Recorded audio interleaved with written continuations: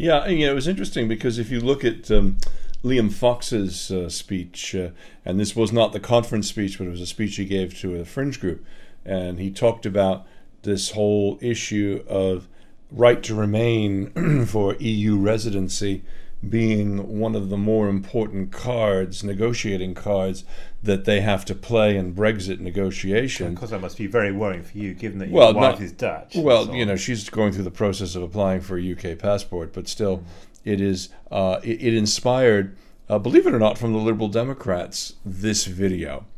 Liam Fox, my constituents are not cards. Liam Fox, my friends are not a card. My friend is not a card. Liam Fox, my neighbour is not a card. Liam Fox, my colleague is not a card. I am not a card. Liam Fox, my girlfriend is not a card.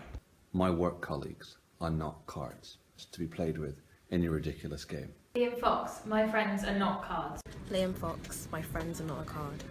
I am not a card. Liam Fox, I'm not a card. Fox, EU citizens who add so much to our community are not cards. My wife is not a card. Liam Fox, dwi fy nghymdogion I ddim yn gardiau. Liam Fox, my wife is German, she's not a card. Liam Fox, I am not a card.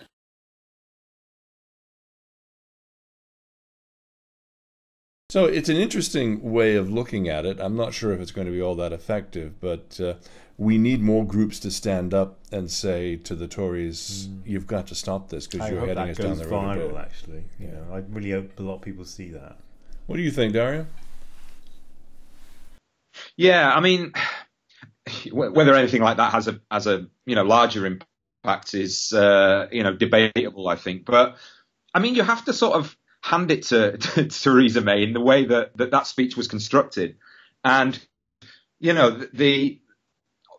a lot of it was lifted straight from Ed Miliband and Ed Balls, I think, and this sort of segueing across to we're quite we're moving away from austerity. That was then, this is now, and the sort of rejection of Cameron and the posh boys, and a sort of move to try and reclaim the UKIP vote as well. Tactically, it's all very clever, but I don't know. It just strikes me that the disingenuousness of it.